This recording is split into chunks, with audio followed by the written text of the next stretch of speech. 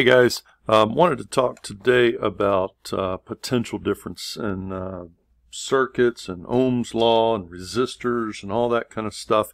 This is kind of the useful, applicable stuff of electricity that people in electronics, people in housing, and all the electricity that we use.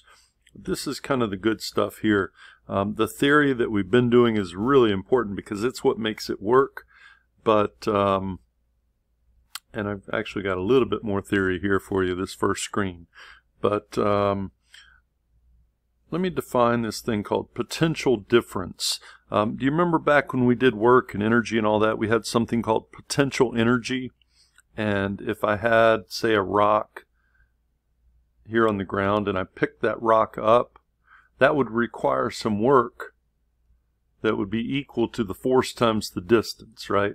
And when I got the rock up here in the air, we said that it had something called potential energy that was a function of its position, mgh. Mg would be the force that I used to lift it up there. H would be the distance. So there's force times distance. The work has got to be equal to the potential energy of that rock up in the air. Well, this is the same kind of thing. We're thinking about electrical charges. So if I had a charge right here, we'll make it a positive charge like that. And then let's say that I've got this other charge right here. I'll just put Q, okay? And I am putting a force on this thing and moving it towards this guy. Now, it doesn't want to go that way because this is positive and that's positive. There's going to be a repulsion there. But if I put force and move it over this distance, then I have done some work. And anytime I do work, then that's going to get stored as potential energy. And here we refer to it as potential difference. Once I get the charge over here, if I take my finger off of it for a second, it's going to release that way. It's going to fly back to the left. Just like if I turn loose of the rock here, it's going to drop. Gravity is going to bring it back down like that. So it's a really similar kind of thing. And the potential difference gets measured in volts. So when you look at a battery and it says this is a 9-volt battery, what it's really saying is how much work can I get out of this? How much do those charges want to push away from each other? A AA battery, for example, is only 1.5 volts, whereas a 9-volt battery is 9 volts. So I get more oomph, more work out of a 9-volt battery. The time that it lasts and all that, that's a whole nother issue. So, I'm not saying one will last longer than another.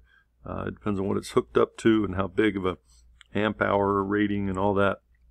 But the strength of it, if you will, the oomph of it, how much it will push and light up your flashlight or run a little fan or whatever it is that you've got your battery hooked up to, your cell phone, that's measured in volts here. We've seen this conversion before. A volt is a joule per coulomb. So right there, that is, again, we can get back to, standard metric units. The potential difference, the voltage, is equal to the work divided by the charge. How much work is it going to take me to push this charge up near that one? The more work it takes and the more charge that I have to begin with, then that's going to determine this potential difference. And so that's kind of what's going on. The reason all that is important is because we're interested in current. We're interested in these charges moving. If I have a flashlight, I guess I'm dating myself here because that's a pretty old looking flashlight, but there are some batteries in here. And so here's the first battery and the second battery. These things are arranged so that they touch each other and make what's called a circuit. You got to have a complete circuit. So there are electrons in here. The electrons are charges. They are stored in there. They have been pushed into that battery and they are looking to escape. They want to get away from each other. There's this potential difference. And so the electrons back here on the negative terminal of the battery if you give them a wire, give them a passage, they will come like this, go through the light bulb. Here's the light bulb. They're going to go through the light bulb and back to the positive terminal of the battery right there. There's a switch right there that kind of controls the whole thing. Let me just draw this wire solid because it probably won't let me do it now. But yeah, it's just mad at me. Okay. Anyway, the switch right there breaks that circuit. Anytime you have this current, you have to have a complete circuit. So I'll just draw another one here. How about that? Here is that wire. The symbol for my battery is a little short line and a long line, like that. And maybe I've got one of them, two of them, three of them is how I drew it in the flashlight up there. So I got 3 batteries. Right here is my light bulb, a crummy light bulb, okay? And then it comes back around, and right here I'm going to put a switch like that, and see how it's open right now? The electrons can't flow through that entire path, so the light bulb doesn't come on. When I'm ready for my flashlight to come on, then I slide the little switch or push something down or whatever, and when I close this circuit right here, then I really wish it didn't do that.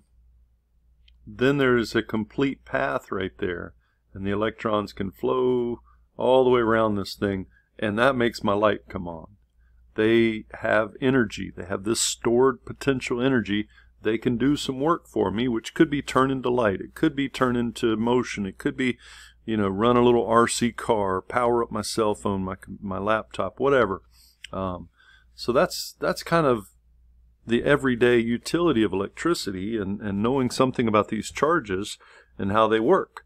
But it goes back to that theory because here's an electron, yikes, here's an electron right here, and here's an electron right here. I've got all these electrons stored up in the battery, and they don't like each other, and they will push each other, you know, right? With Coulomb's law.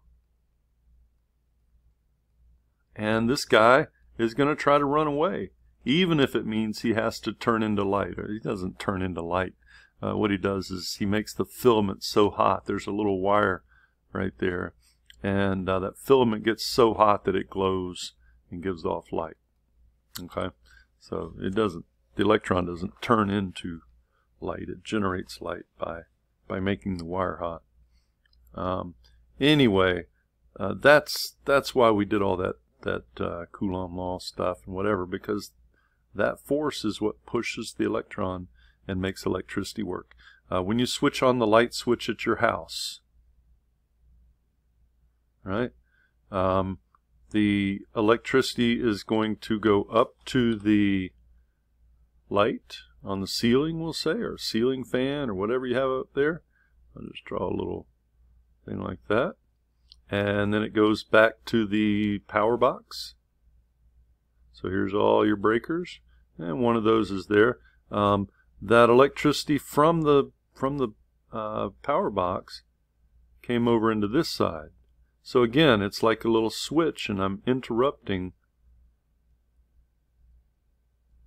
that right there. When I close the switch down, then my light will come on up here. Okay, we call that flow of electrons current. The current is how much charge is flowing per second. We measure it in something called an ampere, which we shorten down to amps and abbreviate it A. And 1 amp is 1 coulomb per second. Now remember, a coulomb was a whole lot of charge.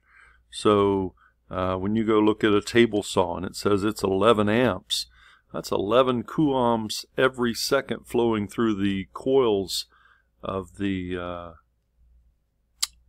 motor in the table saw. That's a lot of current. All right. Anyway, that's the first kind of thing there. This little formula is handy. Says the same thing we just said, but the I, the current, and that is the symbol we used there, is equal to Q, how much charge divided by how much time. You can see that matches my units.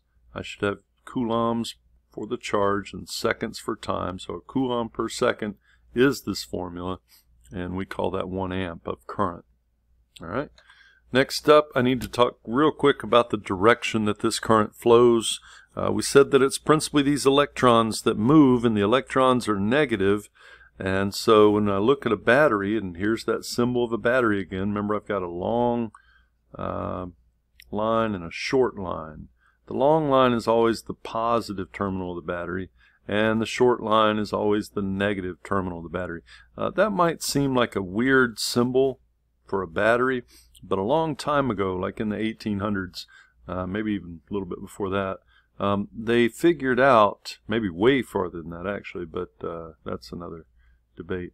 They figured out that if you took different metals and stacked them up like this and put them in some kind of electrolyte, like an acid or a base or something like that, that you could hook up all these, let's say you've got lead and tin or something here, you know, two different metals, that you could get a voltage off of that. And that's still how we make batteries today. So rather than draw all of these, they just said, well, shoot, let's just take one long one, one short one. Okay, and that's the symbol that we typically use for a battery. You can see here that they've labeled this one as the voltage is 12 volts. So I've got 12 volts of electricity there. This is the negative terminal of the battery. And electrons are repelled from that negative terminal, so they're going to get pushed around this way, trying to get back to the positive terminal. They are repelled by the negative terminal. They are attracted to the positive terminal. Now, unfortunately, back before we knew what electrons were and what neutrons and protons, you know, maybe like Benjamin Franklin's day, they knew there was negative charge and positive charge. And somebody said, well, I can see that the current is flowing. Wonder which way it flows. And they just took a guess, and they said, I bet that the current goes from positive to negative. Goes around this way. And everybody got together and said, okay, we'll call it that way. All right.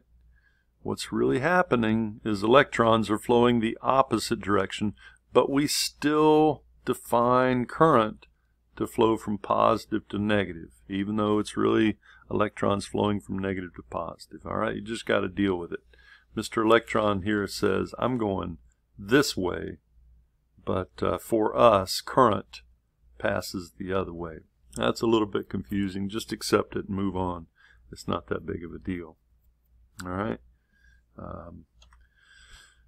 There are some different kinds of materials, and electrons will flow through some of them very easily.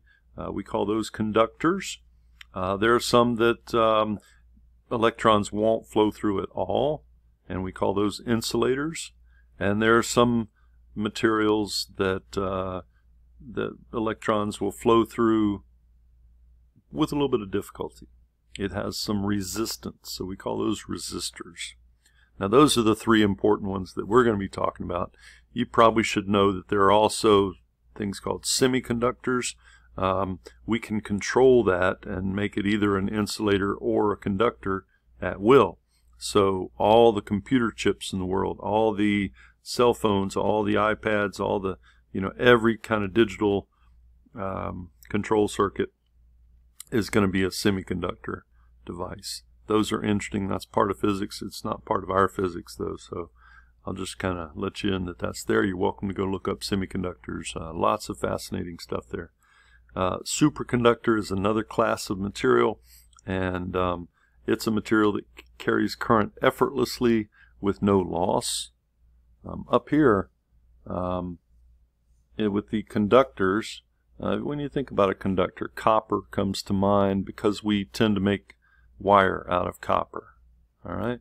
If you went and got a piece of wire and you stripped off the insulation, the plastic that's on the outside, we put the plastic on the outside to keep the electricity in the wire. If I grab a power cord, I don't want to get shocked every time, and I would if the insulation wasn't there. The insulator won't let that electricity pass through, and it surrounds the conductor so that, you know, the conductor is carrying all the electrons and they're not getting on my hand. All right.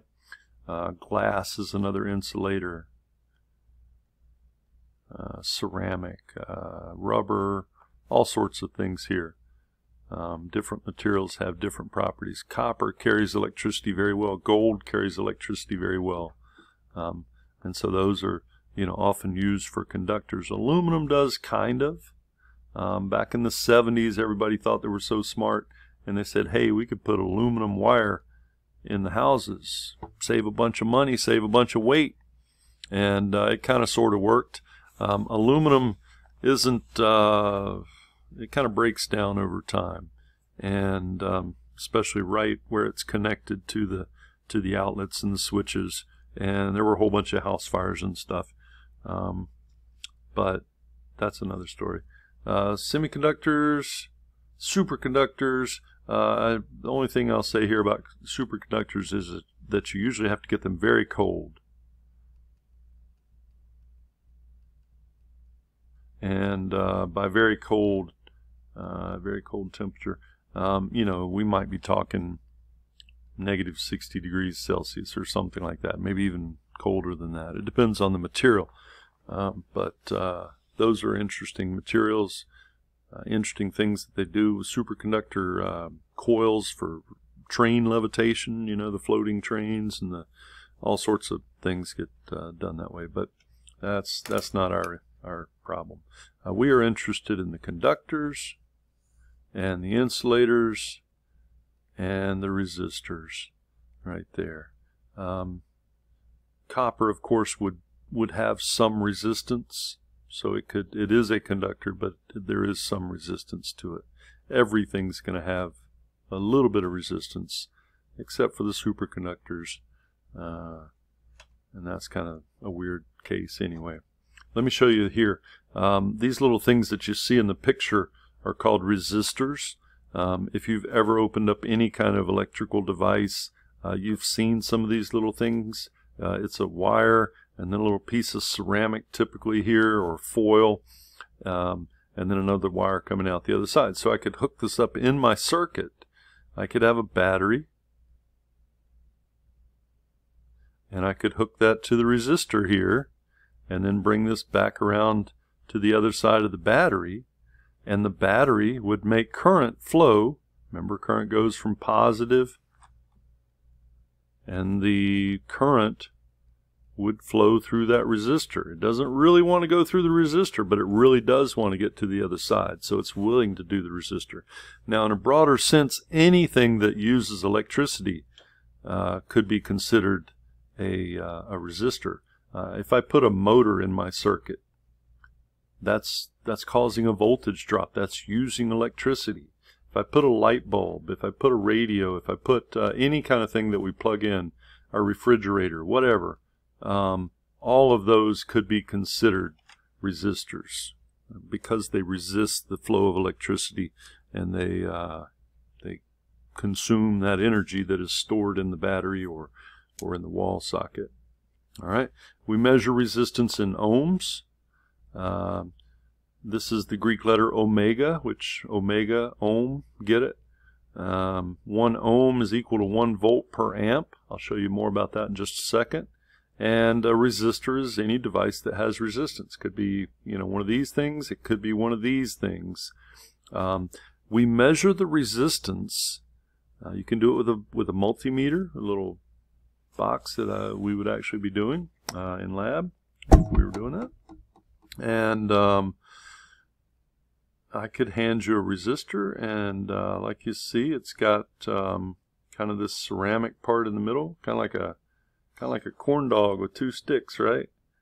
Like that. And then there's some color codes on here. In the example, there's a red stripe and a yellow stripe and a blue stripe.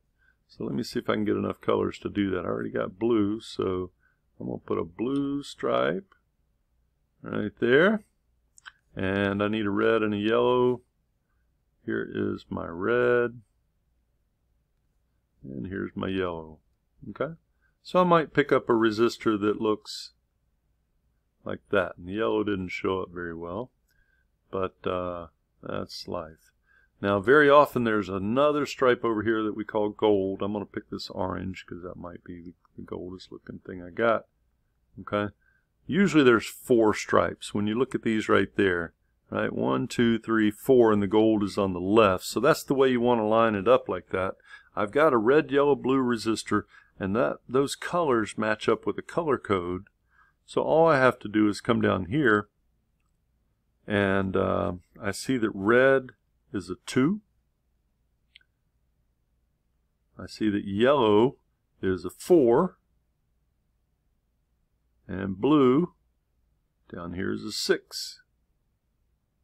So I got a 2 and a 4 and a 6. What you do with those numbers is you take the first 2 of them, the 2 and the 4, and you put them right here. So that would make 24. And then the last one is the 10 to the 6 right there. That would be 24 times 10 to the 6 ohms, or 24 million ohms in that thing. Okay. And that's a pretty good amount of resistance. Resistors that you see could go anywhere from, 10 ohms or 100 ohms, 150 ohms, 1,000 ohms, 15,000 ohms, 24 million ohms. Okay, you can buy whatever you want, and they're not expensive. Unfortunately, it's kind of hard to buy them anymore because Radio Shack's all closed down, but you can certainly order them online and go to electronic parts place, and they'll be glad to sell you a whole bag of them for a couple bucks. But that's how to read the resistor code. It's kind of nice because the color band goes all the way around. Whichever way you solder it in, you can still see the color. You always keep the gold on the left, and the gold is a special stripe. There's kind of 3 choices there. There's a gold and a silver, and sometimes there's nothing. Okay, so a gold is what we call a 5% resistor, and a silver, oh man, I think it's a 10% resistor. You almost never see these. I think nothing is a 20% resistor. What that means is it should be within 5% of what it says on the resistor, or 10% or 20%, and but about all you ever see is gold. There are different ways of marking resistors, but this is the most common, and so we'll just leave it at that. All right. You need to know this little. I'll give you the colors on the test, or the LOPS, or whatever you have, but check out what they've done here. Here in the middle, I've got red, orange, yellow, green, blue, violet. That's the colors of the rainbow, right? There's Roy G. Biv. Left out indigo, but right. So you got the colors of the rainbow there, and on one side you've got black and brown, and on the other side you got gray and white. So it's really not that hard to remember this thing. There are little mnemonic devices, little sayings that people use to remember this. The most famous of them comes from the Navy, but you won't hear it from my lips because it's from the Navy. So here's an alternative one that you can use. Black beautiful roses.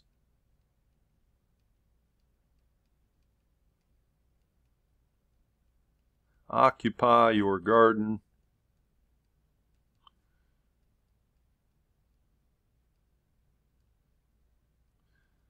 But violets grow wild. All right, and you can see what they've done. They've just picked the first letter of each color, and then picked a word that has that same thing. So you can kind of, all right.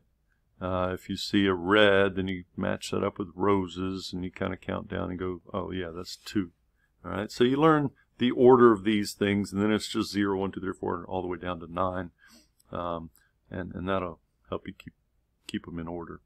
All right, but I'll give you that on the test and stuff. Okay, again, these resistors control the direction of electricity. They can use up a little bit of electricity to tame it down so that I get what I want. If I'm hooking up an LED, for example, I need to get the current right so that I don't burn up my LED. And that's actually what turns it on and off, is how much current's going through it, not the voltage. And so maybe I need to put a resistor in there to get the current to where I want it so that my LED comes on. All right, lots of things for them. Why does the resistor have resistance? Well, because different materials have different amounts of resistance, and here's a little table that says if you have aluminum, then the resistivity of aluminum is 2.65 times 10 to the negative 8. And iron has a different resistivity, and copper and gold and rubber.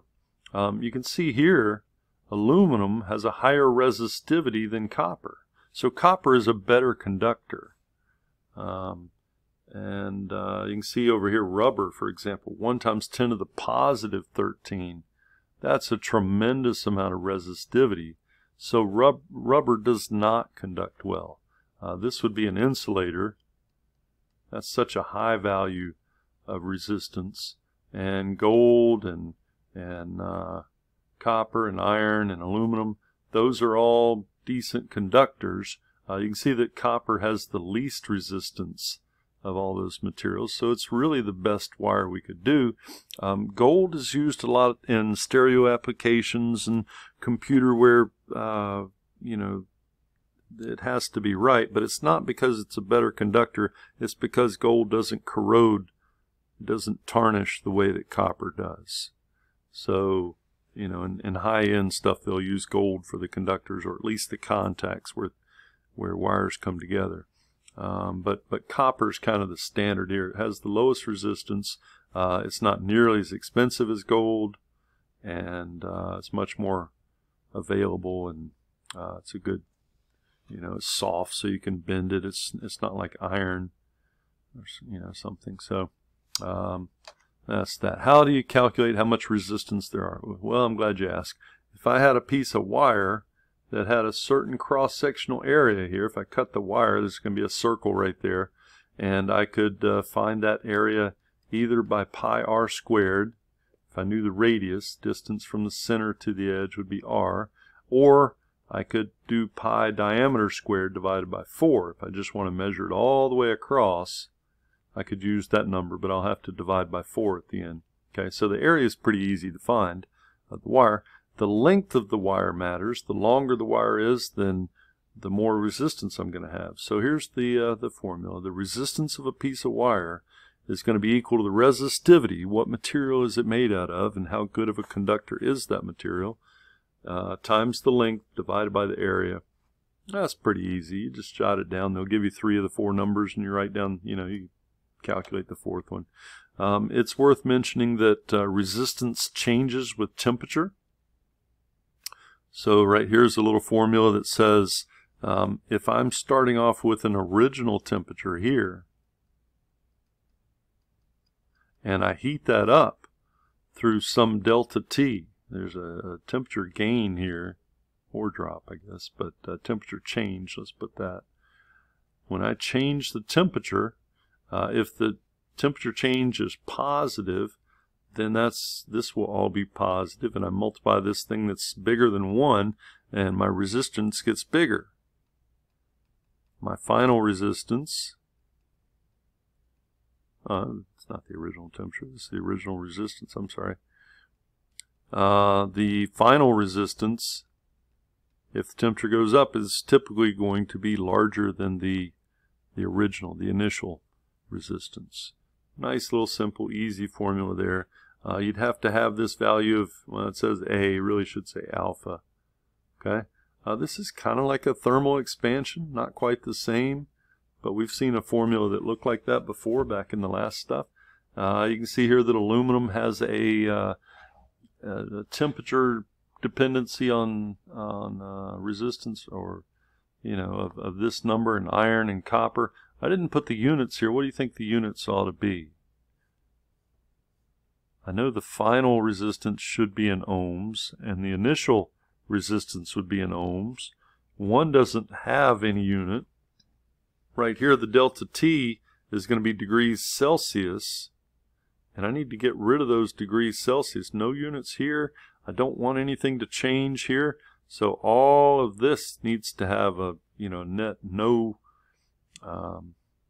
unit in all this parentheses stuff. So if we make alpha 1 over degrees Celsius, then the degrees Celsius is going to cancel, and I won't have any units here, and ohms equals ohms makes sense. So that's what I need right here for the for the unit on this thing. Every time the temperature goes up 1 degree Celsius in a piece of aluminum, then the resistance is going to increase by 0.0039 ohms. Okay, iron will go up more. Copper will go up about the same amount. Gold's about the same amount. Okay, I didn't even put rubber because rubber's not really a, the resistance is so high that I don't think it would make any difference with the temperature. That one shouldn't have been on there. All right. As it gets hotter, you get more resistance. That's kind of important because, when you have a problem with an electrical circuit, when it's not doing right, it's going to get hot, and that makes the resistance gets higher, which means that now it's getting hotter because of the resistance, and now that makes the resistance go up, and it kind of spirals right there. But anyway, I got this formula here. This is a big deal, Ohm's law. This is going to run everything that we need to know about circuits and stuff. This is my favorite way to write it. The voltage is equal to the current, I, times the resistance. And it wouldn't hurt to draw a little circuit here. Remember, I've got to have a complete path for this thing. So the voltage is implying there's a battery there. I've got some wire that is going to take the current around to a resistor.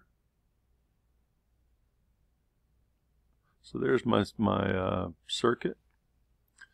And I'll put V for the voltage of the battery. I'll put R for the resistance of the resistor. And then I is going to be the measure of how much current is going to flow through this thing. So it takes off and goes that way. Right there. Okay. And you can see that makes perfect sense, right? If I put a bigger battery right there, that's going to be stronger voltage. That's going to push more current. Right? Or on the other hand, if I put a bigger resistor there, that's going to slow down my current. Or I'd have to put a bigger battery to push the same resistance through a bigger resistor. It's all combined right there in that one simple little formula. You can write it this way if you want. The current is equal to the voltage divided by the resistance. But it takes more voltage to push current through a higher resistance material. More voltage will push more current through the same resistor. All of those relationships are right there in that real simple little thing. I'm going to put some values down for this, and we'll just do one of these here. Let's say that I have a 12-volt battery and a 100 ohm resistor, and I want to know how much current there is. Okay, well, it's easy. You come in here and you say I got 12 volts and I got 100 ohms, and 12 divided by 100 would be 0.12 amps. Okay, so that would be my answer right there. In another circuit,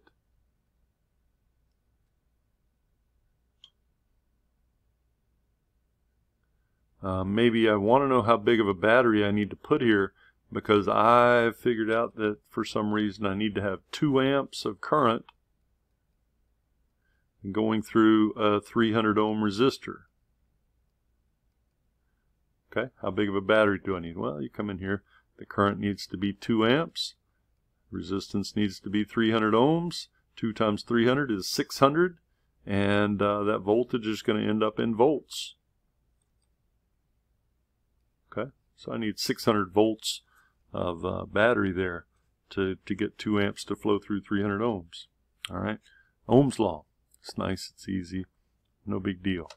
What happens if I have more than one resistor at a time? There's 2 ways to add resistors. We call the first one in series, and you can see down here at the bottom that I have put 1, 2, 3 resistors in a straight line.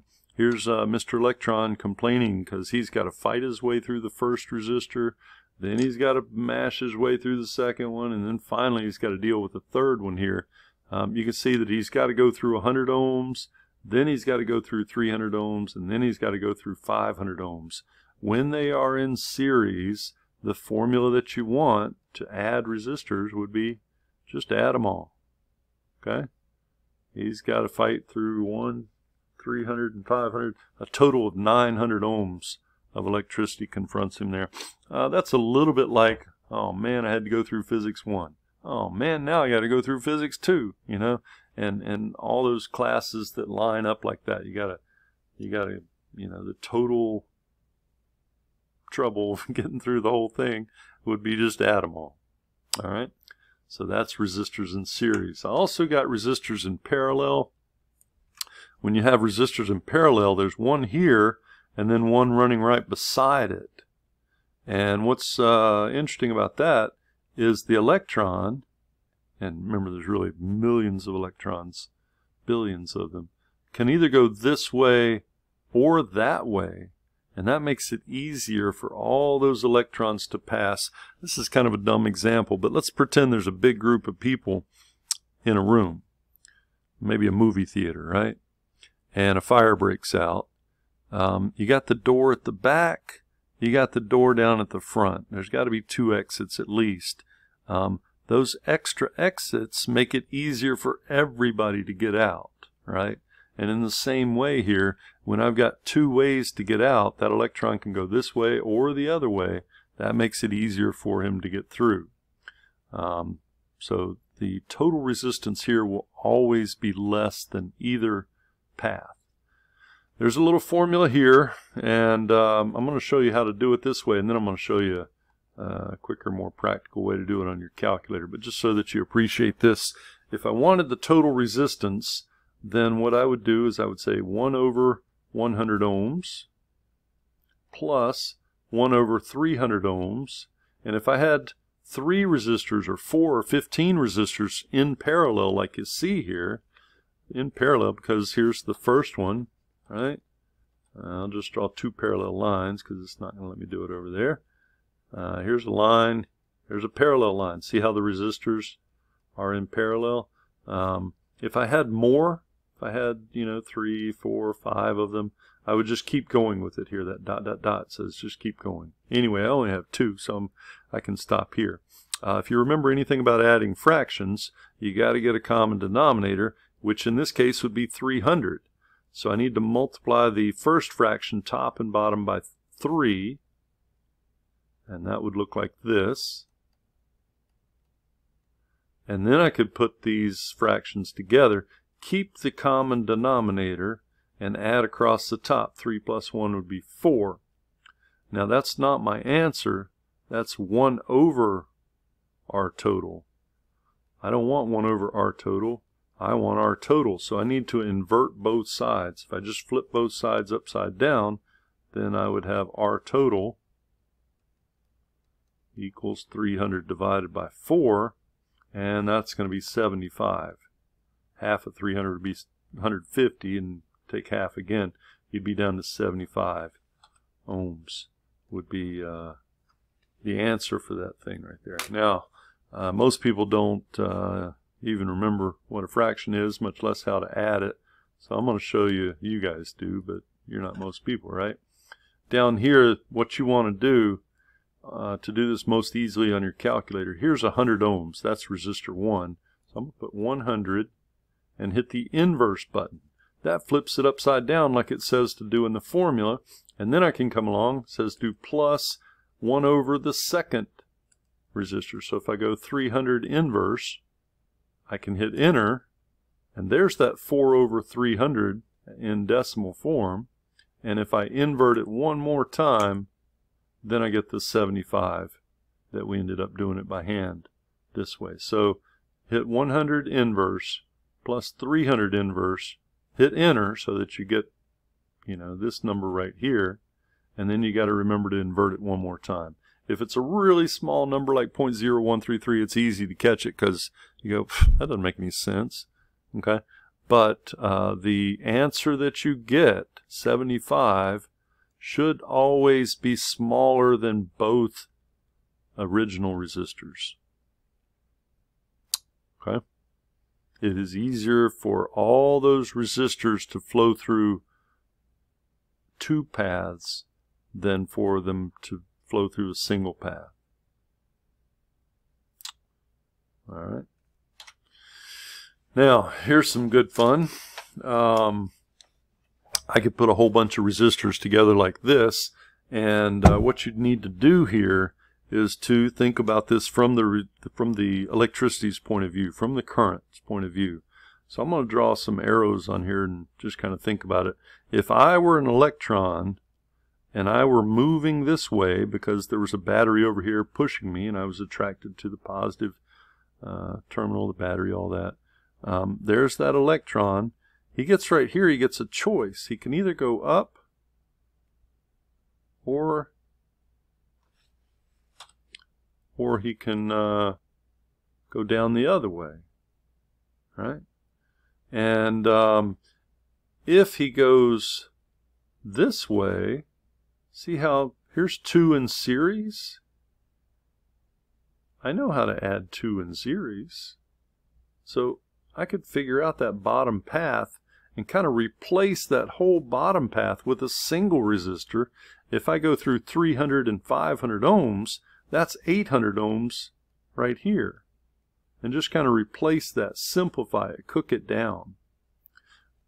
So that one's already simplified right there. If I go on the top path, though, right here, everybody's got to go through this one. But then they get a choice. Here's 2 in parallel. So what I need to do is to go ahead and combine these two, add these in parallel. And we just did 100 and 300 ohms in parallel. And we saw that that was 75 ohms. And then here again, 100 and 300 would be 75 ohms for this one. So in the first picture, you got all the resistors. And then I took these two and simplified them, cooked it down, and made a replacement, something that has an equivalent resistance right there. And this, you know, got replaced with an equivalent resistance right there. Now I've got 3 in series. There was this 100. Replace this with 75. This was 75. So those 3 in series, I could add that. 175 and 75, that'd be 150, 250 on the top. We already talked about replacing these and getting the 800 down there. So now I could come in with my calculator. I've got a 250 that's in parallel with 800. And I could go 250 inverse plus 800 inverse is that. I go up. I got to invert it one more time. 190. Looks like I didn't round quite right, but 190, 191, something like that ohms. All right. So again, the whole trick is to thinking about it the way that the current would flow. I'm approaching this way. I could go this way, and that means that when I come out the other side, I had to go through 800 ohms. And we put that in. If I go on the top, how much is this total path? I got to put this together first. I got to put that together. Then I can think about how much is on that total path. All right. I got a concept here called power. We did power back in Physics 1. It was how much, how fast work gets done. Usually back in Physics 1, anytime we saw the word power, we would write work divided by time. Well, it's exactly the same thing here, except that now it's the voltage that's doing work. If you remember, the units way back then were joules per second, and those turned into a watt. Well, that's the same thing we do here. We're still measuring power in watts. It's still a joule per second, and anytime I want to calculate the power, all I got to do is come in here and multiply the current times the voltage. All right, so that's pretty easy. There are some other ways to do it here. If I take V equals IR, see how there's a V right there? So if I took that IR and I plugged it in right there, then I would get I times IR, and that would be I squared R. All right, so that's a second way to do that. The other thing I could do is take this right here, and V equals IR. If I solve that for I, that would be V over R. Take that and put it in right here for I. Do one or the other of these. that would mean that the power would be equal to V over R times V. So that would be V squared over R. That would be another way to do it. So you really got three choices here. It's current times voltage. It's I squared R, or it's V squared over R. You just kind of got to look and see what you've got. All right, these aren't hard to do. You know, if they say, well, the voltage is 110 volts, and my current is 3 amps, well, then use the one that's got current and voltage, right? And so here you'd have 3 amps times 110 volts, and that would be 330 watts. This watt is the same number that's on top of your light bulb, right? So a 60-watt light bulb, you know, we're used to thinking about those. It's how fast that light bulb is using electricity, or alternatively, how fast the power plant has to make electricity in order to run the light bulb. And it comes back to the work that had to get done, moving that turbine to generate the electricity. All right, so that's, I think that's the last thing here. Yeah. Good. Lots of good stuff in there. Ohm's law is really important. This power thing, that's pretty good. There's a lot of nice things that happen because of electricity, and I hope that that you kind of now understand some of how that works. Thanks, and have a good day.